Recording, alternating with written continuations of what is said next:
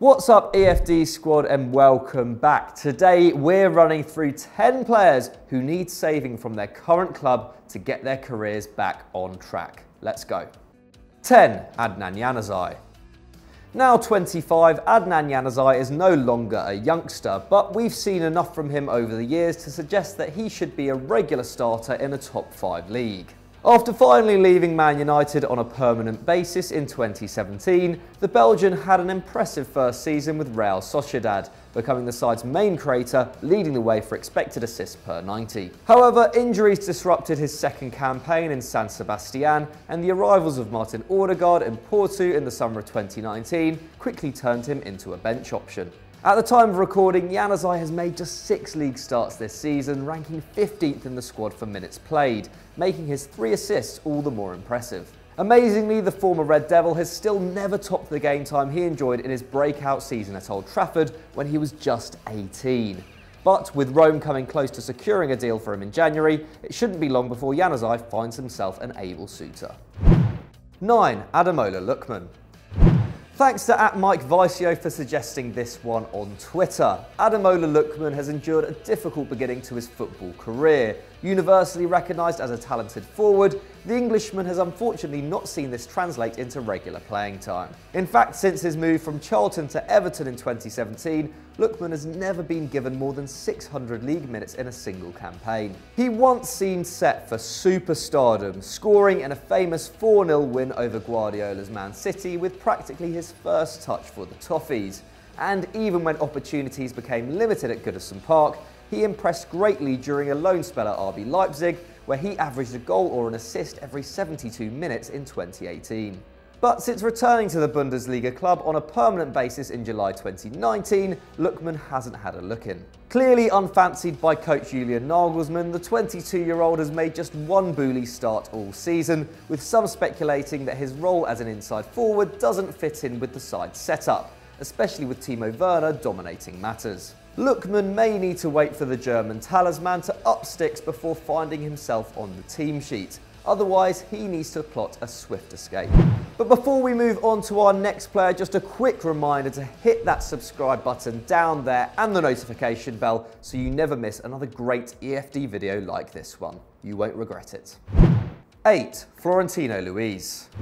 Thanks to Has Karim on Twitter for suggesting Florentino Luis, who is one of the most highly rated young defensive midfielders in Europe right now. However, you'd be forgiven for thinking otherwise, considering he hasn't played any league football since November, having been frozen out of a Benfica squad targeting a second successive Liga NOS crown. While injury kept the 20-year-old out of 5 matches towards the start of the season, Florentino has simply been dropped for the last 3 months, despite manager Bruno Lage continually backing him when speaking to the press. Furthermore, the club have been unwilling to sell the Portugal under-21 international, despite him garnering interest from the likes of Milan, Man United and Man City, with a €120 million release clause also hanging above his head. The January signing of Julian Weigl has made it even more difficult for the Lisbon-born DM to find a way into the squad, and it's not like they couldn't do with him. He still ranks first in the squad for tackles and interceptions with an outrageous 7 per game, and they have been less than watertight since Weigl entered the side, letting in 6 goals in their last 3 league outings at the time of recording, the same amount they had conceded in their previous 18 matches combined. The choice is simple: bring Florentino back into the fold or let him leave in the summer. He is frankly too big a talent to waste. 7. Riqui Puig. One of the most highly rated players to emerge from La Masia in recent years, Riqui Puig was promoted to the Barcelona first team in December 2018, bagging an assist on his debut in the Copa del Rey. But he was otherwise largely ignored by Ernesto Valverde during the manager's tenure at the Camp Nou, and only recently found his way back into the senior squad following the appointment of Quique Setién. However, at the time of recording, the talented midfielder is back with Barca B, having been limited to 2 short sub-appearances by the former Real Betis boss. This means that despite turning 20 last summer, Puig is still playing almost all of his football in the Spanish 3rd tier, not a place for someone of his stature and age profile. Often compared to Blaugrana great Andres Iniesta, the youngster has previously been told by the man himself that sticking with the reserve side is the best way to prove himself on the Catalan coast. This advice seems to have been taken on board by Puig, who in December 2019 insisted he would remain patient and stay put. However, Academy Director Patrick Kluivert has suggested a loan move is vital for his development, and we would have to agree with the Dutchman. 6. Luka Jovic. Okay, so this one is probably a bit too early to call, but equally there is only so long Luka Jovic can wait for his chance at Real Madrid.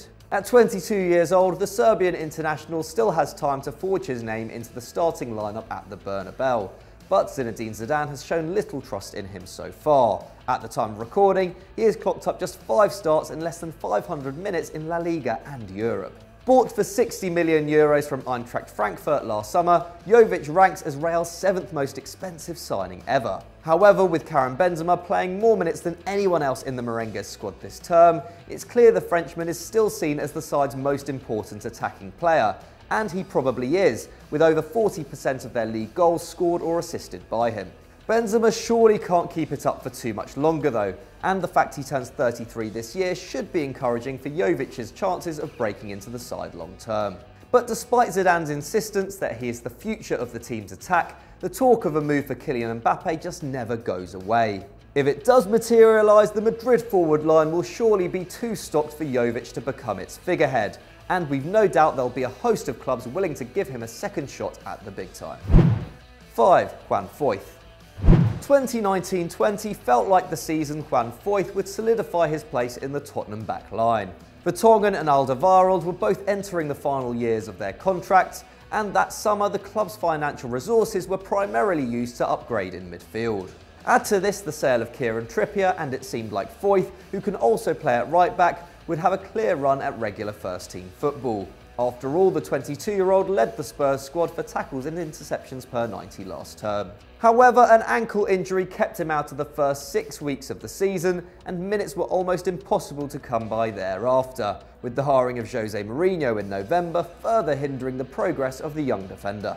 When the Portuguese coach finally gave Foyth his first league start of the season against Norwich a month after his appointment, he blew his chance to impress, losing the ball in the build-up to the first goal, with Spurs going into half-time 1-0 down. The Argentinian was replaced at the break and hasn't seen a minute of action since, a grim situation all too familiar with players who fall victim to Mourinho's cutthroat management style. If he stays frozen out until the end of the season, pushing for a move away in the summer is imperative.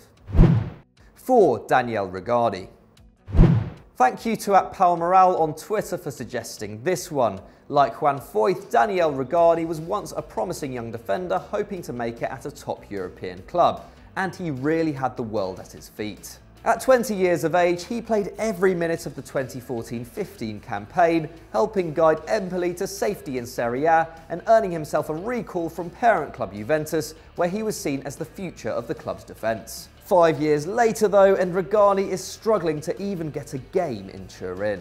26 this year, the Italian centre-back still has 4 years left on his contract, but has only been handed 4 appearances by Maurizio Sarri, with a 32-year-old Leonardo Bonucci leading the squad for minutes played. Not even a long-term injury to Giorgio Chiellini could open up a space for Rugani, and following the €75 million acquisition of Matthijs de Ligt, it is clear who is now considered the old lady's future defensive leader. With the likes of Chelsea, Arsenal and Roma all linked with his signature in the past, we wouldn't be surprised to see a man who has made just 17 league appearances since the start of last season leave in the summer. However, whether any club can secure him for a decent price is another matter.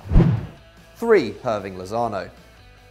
Tipped to leave the Eredivisie for bigger and better things from almost the moment he joined PSV in 2017, Hirving Lozano finally got his move to a top 5 league 2 years later, with Napoli spending €40 million to bring the Mexican forward to Serie A last summer. In doing so, they made him the club's second most expensive signing ever, but 7 months down the line, and he isn't the talismanic figure many hoped he would be.